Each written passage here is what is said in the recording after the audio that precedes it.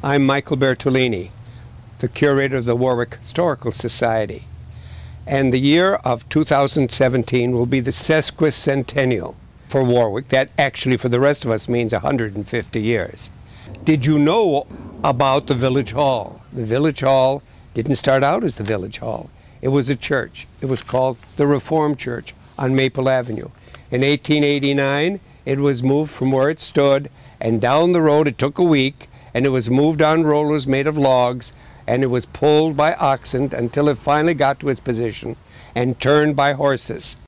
The village is full of these kinds of stories. These are some of the stories that we have about Warwick, and these are the stories that we're going to tell, the Red Umbrella series, and they will take you through the village and tell you these interesting histories of the different buildings.